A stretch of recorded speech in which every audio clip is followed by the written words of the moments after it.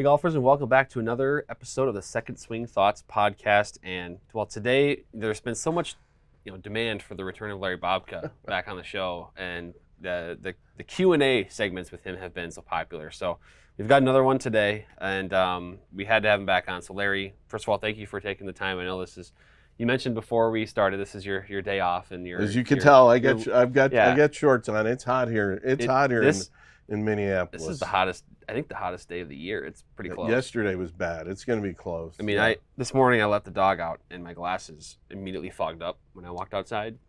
So it's just that humidity factor. The good news is, I lived in Texas for 5 years when I worked for UST, so I'm kind of used to warmer, hotter weather. But it doesn't slap you in the face like it does to me, huh? Well, at my age, pretty much everything slaps me in the face. I mean, changing seats here kind of slapped me. That's true, yeah. Slapped me. You guys kind of threw me for a loop being on the left side here versus the right side. So yeah, well, we're just keeping you on your toes. I know. But today we've got 6 questions that we kind of picked from. We got a couple that were submitted through Twitter, a couple through TikTok and various other platforms. Okay. But so we're going to give you an easy one to start. Okay. From Aaron, says, how, when, and where am I able to schedule a fitting with you, Larry? When and where? Well, I work at the Minnetonka store just outside of Minneapolis. Mm-hmm. You can go online to secondswing.com and go under fitting and find the Minnetonka store and find me. And, it's depending on the time of the year, it can be kind of tough to book it. Usually I would tell you, usually I'm about, this time of year takes about 2 weeks to get in and see me. So yeah, I know your services are in high demand for the most part, but I imagine you get to February, March, April, it gets pretty busy. Yeah, well, and now here in September, where a lot of the fitters are kind of relaxing a little bit, since I assistant coach for Minnesota, now the golf season starts. That's true. Yeah. So so like I know you're traveling to the other stores, doing some training things and whatnot. Yeah. So. I did take one day off in the last 2 weeks, so I'm doing, there you go. Progress. I'm doing good. And another one today, and you spend it here anyway. So yeah, well, that's okay. It's all right. So this is actually kind of what sparred this a little bit too in the second question, because we've had some talks about long putters and some talks about how they can be beneficial for someone struggling, and then also Lucas Glover, who has kind of recently taken over pro golf, winning a couple times in a row there, and you've worked with him. So this one's from Willie. He asks, what's your take on arm lock putters and long putters? Well, first of all, when the ban came out for anchoring, okay, so now you've got, the style that wasn't banned was arm lock, kind of, down the arm, holding the grip there, controlling the face a little bit better, and everybody kind of forgot about long putting for a while, okay, because it's like, but you looked at guys like Bernhard Langer, Scott McCarron, some other guys on the Champions Tour, they never got rid of it. They do. I mean, Stuart Hagestad, one of the best amateurs in the country, long putts. Yeah. Then it was kind of interesting where now all of a sudden Adam Scott went back to it, Lucas went to it. We're going to start selling through Handmade Sticks these longbow putters. Well, it kind of came at the same time. A guy by the name of Zach Miller, who played at Stanford, got together with David Frisch at Goodwood, who we know very well, and they brought out these putters. So it, to me, it's a great style of putting. Okay, I just worked actually Monday morning, spent some time with Jesse Bull, who's one of the best mid-ams here in Minnesota, qualified for the U.S. mid-am. He's gone to the long putter. Yeah, and we just talked about the things that I think you need to do to long putt well now that you can't anchor it. Yeah, and I know it's one of those things that I think you look on tour and you see a lot of guys that maybe have struggled with a standard putting method for years and years, and a lot of these guys are great ball strikers. Lucas Glover, Adam Scott, a couple of guys you mentioned. Webb Simpson. These guys that they're year over year, they're the best iron players, best drivers of the golf ball, but they just seems like they're cost themselves lots of money on the greens. Right. So with the long putting, is it, and obviously now you can't anchor it, but there's still obviously some sort of science behind, you know, the method of holding it with your arms, not anchoring it, and still finding the right putting stroke there. Well, see, I think the most important thing to me now is with a long putter, you know, before you could put it to your chest, you could have your arm, and so you really just kind of created a pivot point, and you just swung the putter. Right. If you're right-handed, you just swung the putter with your right hand. Well, now, since you can't do that, to me it's really important to create this arm as a lever. Okay? That left arm? Yeah, the left arm. So really, you really want to point your left arm down to your intended target, because if you don't, if it's somewhere in between, as you're swinging through, that putter's going to want to pull. So now your high left hand and your low right hand are going to fight each other. Okay, the more I can create this to be just straight down the line, now I've created in lever. I mean, think about the opposite way of short putting. You know, Jack Nicklaus, arguably one of the best putters ever, you know, was very open to the line and created a lever with his right hand to putt. Okay, so to me, you always want to always have your hands working together. Okay, you look at two great short putters, Ben Crenshaw and Brad Faxon. They look like, when they put their hands together, they look like they were, you know, they were born with a putter in there. Yeah, they're in harmony. Yeah. So whatever style you pick, you've got to get both hands in harmony. You know, and that's kind of hard, and that's why you see a lot of players, you know, like Webb Simpson went to arm lock, and then he saws it. Yeah. Well, what does he do? He's created a lever.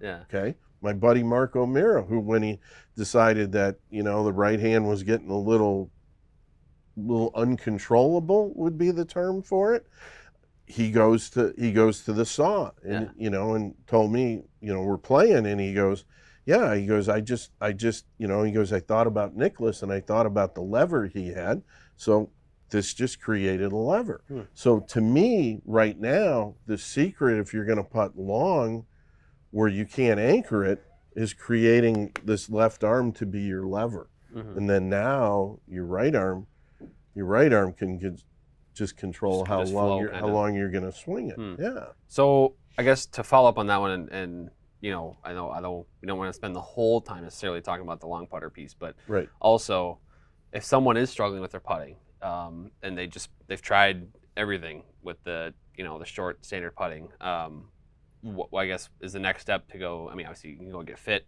you can work with a fitter, or is it trying more things? Is it grabbing a long putter and trying how it feels? And what do you recommend? Well, I think you got to get fit. I mean, you know, before we started, I relayed the story of a guy that was there on Sunday and came up to me and he goes, "Hey, you're the guy that knows about putting, and I know you've worked with Lucas Glover." And he goes, "I'm putting just terrible." He goes, I can't make it from 5 feet." And he goes, "I've tried arm lock, I've tried everything." I said, "Well, you know, we got a couple of these new long putters we're testing out, and you know, he hit the one we have here, and it was too long." And I actually had the other prototype in the car, and it was 44 inches versus 48 inches, and he loved it and whatever, and you know, he bought the putter. Yeah. You know, showed him about the lever, showed him of it. So I think, if anything, if you're going to get fit for a putter and you're going to putt unconventionally, you got to go see somebody that understands how to use that unconventional method. Okay. Because the technique of it has to be right, otherwise it's a waste of time. Just buying this is not putter, just buying this is not going to guarantee you're going to make putts. Yeah, and that's the same with arm lock too. I mean, if you're not using the arm lock length putter correctly. Well, an arm lock of any style. I mean, we all know loft's important. Loft is when it comes to putting, loft is absolutely the #1 thing.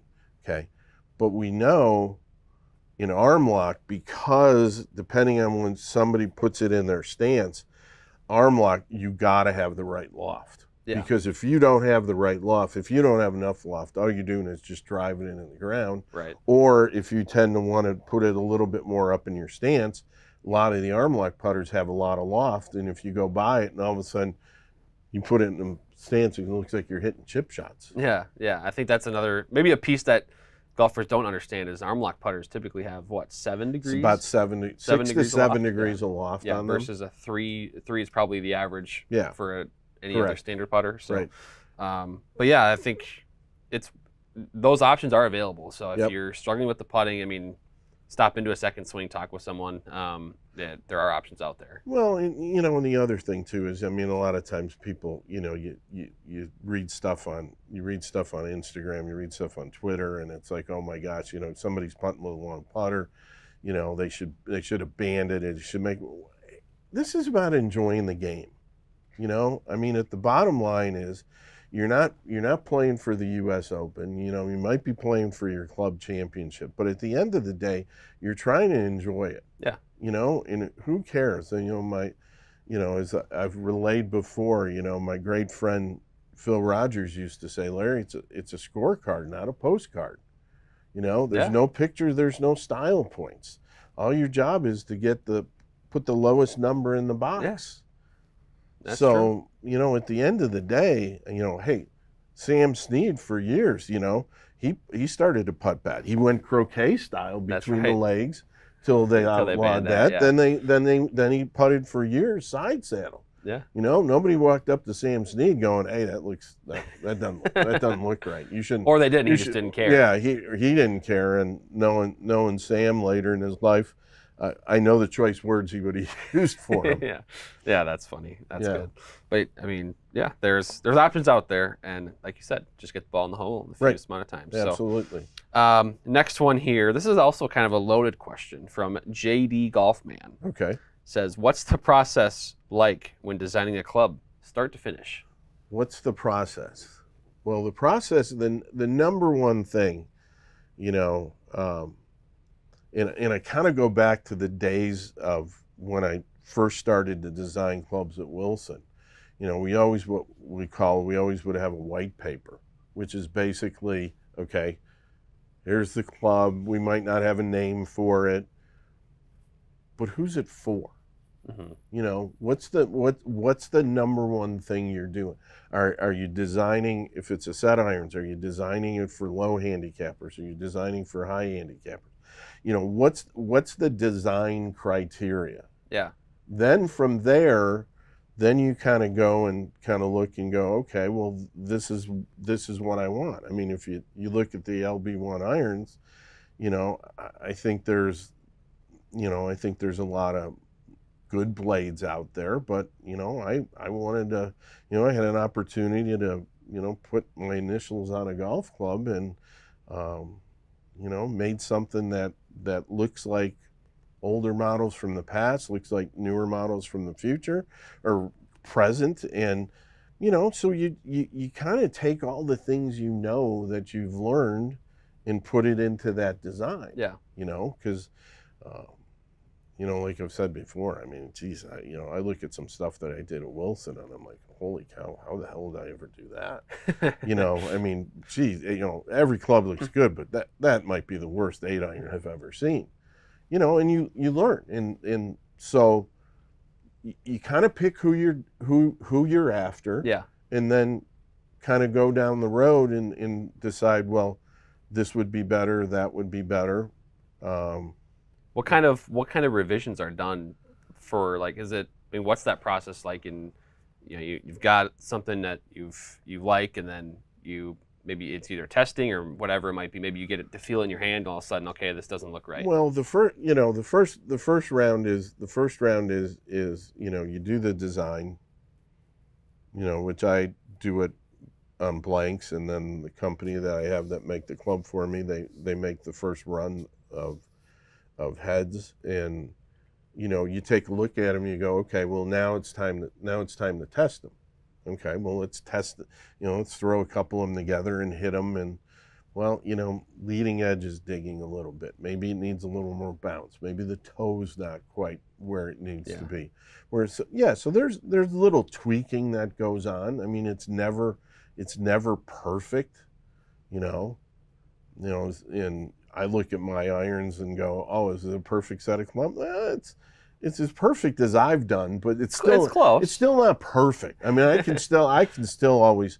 I mean, I'm my worst critic. I can always pick this apart, that apart, whatever. Yeah. But yeah, so it's really kind of evolution from the first idea, from the first design. Then you kind of just evolve the club into where it is, to where you can say, wow, these are ready. And that's, it's kind of like, as I've told the story before, the heads were sitting out on my desk, and it was the final, in my opinion, the final version. I was ready to go, and that's when Simon, our CEO, saw them and went, "What are those? Can we sell those?" I'm like, "Well, yeah, they're ready to go." How many set? Well, you're looking at it. Yeah. So yeah, and depending on what you're doing, I mean, I think it can take anywhere from 6 months to 2 years.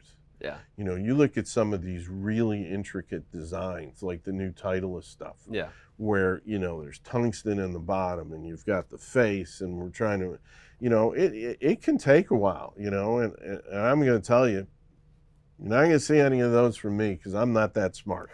I'm not an engineer. I'm a club maker. So, I'm going to design things that are functional, but are they going to be the latest high-tech, high-grit? No, it ain't ever happening. Well, that's what fits your eye too. That's a classical design, so. Yeah. Yeah. So.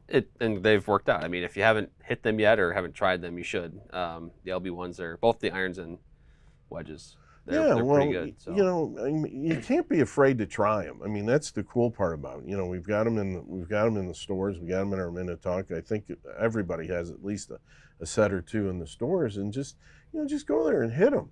Mm-hmm. And like I originally thought. I mean, maybe it's not your everyday set of clubs. We got a lot of people now ordering partial sets.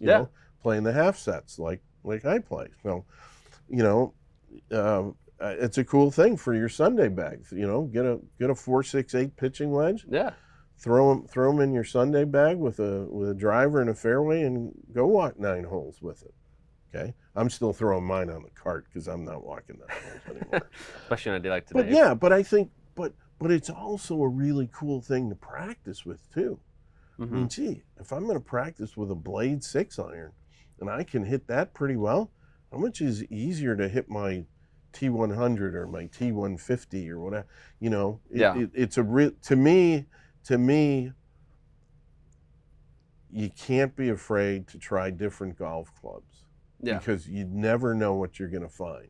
You should never pigeonhole yourself. Well, I'm a 10 handicapper. Well, why are you a 10 handicapper? Well, I don't have distance control. Well, maybe you're playing fast face irons that aren't giving you distance control. Right. That's why it's so cool. Everybody goes, man, you fit the best players in the world, and you're working at the Minnetonka store. But man, I mean, I had a guy yesterday that just really good player, and just, why am I not playing better? Well, you got a club that one time goes 190 yards as your 7-iron, and the next swing goes 172, and the next two are somewhere in between. Yeah. You bring him in I'll give the brand. You bring him in a ZX7, and all of a sudden everything flies 178, 177, 176.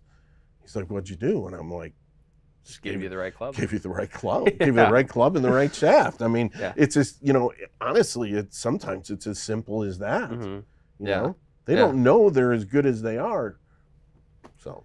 Yeah, that's interesting. You don't think of hitting blades as like a training thing, but that's something that I think I'm going to take that with me too, because I could probably use that. So here's another one from Charles. We got a couple left here. We got one here this is from Charles. Asking about putters again. Okay. So there's a lot of talk about blades and mallets. He's asking, are squarebacks, the half moons, mid mallet type putters, are those just kind of in the middle ground, or is there, in a fitting, where do those, fit into the conversation? You have to look at it this way, okay? And I look at it basically by moment of inertia, okay? So, like I said, I'm not going to, this is about as technical as I get here. But if you do the moment of inertia, okay, the resistance of the twist of a blade putter, it's somewhere around 5,000, 5,500, depending on the model. Okay. Now you take a Spider, you take some of the Odyssey stuff, the big mallets, back weights, you're 8,000 plus. Even Roll came out with one, I think, that was like 10,000. Okay. So the mid mallets, because the center of gravity moves back a little bit, tend to be somewhere in between. They're 6,500 to maybe 7,000. So they're more forgiving than a blade, but they're not as forgiving as some of the, some of the spaceship looking things. Okay. Well, now I saw an Instagram post of all the top guys putting, and there's a lot of mallets being used by the top players right now. Well, Scotty Scheffler kind of goes up and back. Right now he hasn't had a great putting year. Working with a Spider, putted pretty good with it at Olympia Fields. Yeah. You'll see guys go up and back. You look at some of the Scotty Cameron wing models, and Scotty, I apologize, I can't remember any of your model names anymore, but it's the one, it looks like a blade with the two wings coming back. Kind of like an Odyssey 7. Well, those still are fairly face forward. Those aren't as forgiving as the 8,000. Those are in the 6,000, 7,000 range. So, really it's about if you're picking a putter, it's based on feel, okay? And feel is the construction, the sound coming off that putter. I still have my ping that I played in high school and college and made a whole bunch of putts with, and that was a very crashing sound, especially with the slit in the sole. I mean, you're hitting that ball and it, why is the company named Ping? Yeah. Because that's the sound the club made. So, it's a very So if I don't have that crashing sound, it kind of scares me a little bit. I don't think that I hit it hard enough. Where you get other people that just love the softer feel. They love the Odyssey feel. Yeah. And then there's a bunch of putters in between. So from that standpoint, to me, that's what you got to pick. Then you got to look at length, okay? Once I got you in the right length, then we dial in your loft. I mean, that's the whole reason we use Quintex. I mean, if you're not using a Quintex to fit you for a putter, you're really you're blind. Okay? It's more of a guess. I mean, yeah, it's like walking into a bay at second swing, and I'm going to fit you for a driver, and you're just going to hit it into the screen and get no TrackMan numbers. You'd be like, that felt good. Well, how do you know? Well, it hit here, it hit there, it hit, it doesn't make any sense. I mean, there's too much technology out there right now to get and not to pat myself on the back, but I mean, I can't tell you the people that walk in the store and just go, hey, I haven't seen you in 2 years, but putters, you fit me for 2 years. I've never putted better in my life. I just saw it and you wanted to say thank you. Because they finally have the right putter. Yeah. It's like I had a guy the other day, my analogy, which everybody's heard before. I mean, it's like trying to eat soup with a fork. It doesn't work. Yep. It just doesn't. It's not efficient. It's not going to work. And if you want to get better at the game, and if you love the game as much as the people here in Minnesota do, I mean, why not spend a half an hour with me or one of our other fitters to figure out how you can roll the ball better. And if I can roll the ball better, that means my speed's going to be better. Yep. And oh, by the way, you're going to make a couple more putts. And then your score is going to go like that. And you're not going to three putt. Well, that's the way to change. That's the way to change your game. Yeah. Oh yeah. You want to change your handicap the fastest way in the world. Yeah. Go take your sand wedge and your putter and go practice. But first of all, make sure they're fit for you, and then go practice. And I'm going to tell you what, you're going to be really good. I mean, I can't tell you the times before there was tour vans back in the early '80s. I mean, there's guys hitting putts on a putting green. They walk over the curb and go boom, Yeah, that looks better, and then go hit putt. I mean, they were figuring out they were figuring it on their own. I mean, there was no numbers back then. They were just machines, figuring how. Yeah, they saw the ball rolling better. Yeah, it's changed, but at the end of the day, it's still the same goal. Just get the club that works. Still the same. Get a club that works. Get the enjoyment. You know, I mean, I like to, especially if somebody's really kind of a little bit lost. The whole goal is for them to go play after I fit them, to go out and feel like maybe we didn't make any more putts, but I hit every putt solid. Okay, that's a start. Yeah. I mean, this is baby steps. Everybody wants the immediate thing. You know, hey, it takes PGA Tour players 6 months to change their golf swing. So if you think you're going to change, if you think it's not going to be overnight, it's not going to be overnight. Yeah. But if you go in these baby steps, okay, now I've hit everything solid. Now my speed's better. Oh, now I haven't 3-putted. Oh, now all of a sudden, I turned my 82 into a 77. Home run. That's a solid 5-step or 5-stroke. Yeah, save. And right you there. Really haven't done much with the other 13 clubs in your bag. Right. If you play that many. We'll wrap up here. Okay. We got a fun one from Connor. What does getting fit look like for the casual weekend golfer who just wants to have fun but also wants a nicer set of clubs? What does it look like? Yeah, I mean, you know, but is that fitting process different, I guess, than...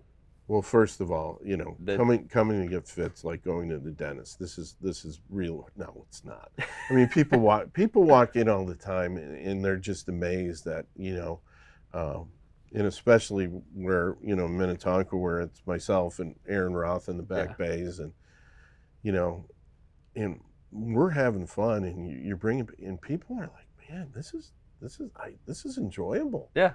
Like, it's not going to a dentist. This is not like taking a math test. This isn't, you know, this isn't hard, you know.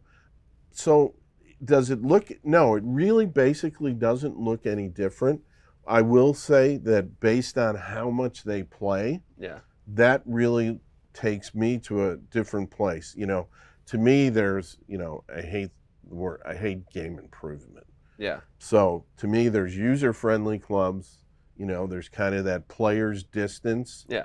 And then there's the player's stuff, which is blades and everything. So really, based on how much they're going to play in practice, you know, it really gives me an idea where they need to go. Yeah. You know, then looking at their launch conditions, it's pretty much, you know, I've had people hit 3 swings and start walking out, and they're like, "Where are you going?" I'm like, "Well, I'm going to get you your golf club." And they're like, "Really?" I'm like, "Yeah." You know, so it's the same process. It's just same process, but the actual clubs themselves. I'm going to make sure that if you're going to have a set of clubs in your bag, that if you're going to play and you're going to put them, and all of a sudden 6 weeks later you're pulling them out, you haven't played, it's going to be the right set of clubs. You know, we do a lot of times too. You know, if you want to get a full bag fitting, well, hey, maybe I don't want to spend $3,000 on a hole. Okay, well, let's focus on a good set of irons. Let's focus on a good drivers, and we can fill in with used fairways and hybrids, and used wedges, and, you know, a used putter, and keep your costs down. Yeah. So yeah, I mean, that's a daily question. I mean, that is that is a daily occurrence, that when somebody walks in and we basically interview them, where do you want to go? You know, what level do you want to get to? At some level, it's not what it looks like. It's what you want it to look like. Because, you know, it's ultimately your needs that we need to kind of help take care of. So. See, but that's a really good question, but it's a question in golf that goes to it goes in fitting, it goes in if you're giving somebody lessons. You know, you have to sit around and going, okay, you know what, maybe I'm a 7 handicap, I really want to be a 3 or a 2, or I want to try to get to scratch. Okay, what does it look like? How do I get there? Okay, do I do that through clubs? Do I do that through lessons?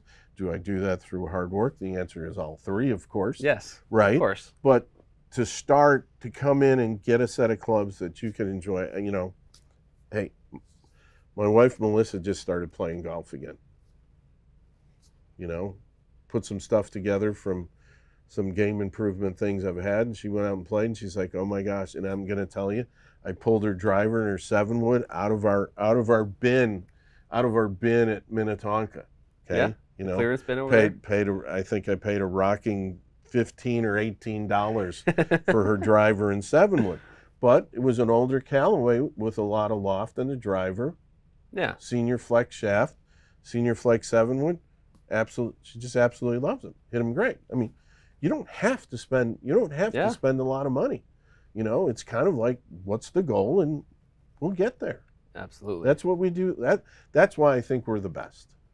I also think we're the best at doing that. But absolutely. It's all about, when you're getting fit at Second Swing, it's about what you need and, you know, in your budget, and then ultimately what helps you play better golf. So I think that's a good way to wrap it up. Well, and I'll give you one more on that. You know, everybody thinks we're on commission. Oh, and we're not. We're not. Yeah. You know, that is actually a common thought I've seen. You know, it's like, yeah, you know, oh, they're getting paid to do this. Commission. You know, hey, you're coming in. You want to give, well, geez, you know, I'm not going to upsell you anything. I'm going to sell you what's good in your bag, because, you know, when everybody walks out of that bay, it's got my email, and I give everybody my cell phone. Yeah. Okay. So I don't want you calling up going, you know what, I spent $3,500 and these things are terrible and whatever, blah, blah, blah. That's not my style. And I would have never came to work the Second Swing if it was commission based, because I think that's a terrible way to sell and fit golf clubs. Yeah, it's it kind of clouds those motivations where absolutely, you know, here it's about you and what plays best for you. Yeah, so totally. So Larry, thank you for joining. No problem. I know the people are going to love this, as they always do. So more insight, and we'll do another one of these here soon. Awesome.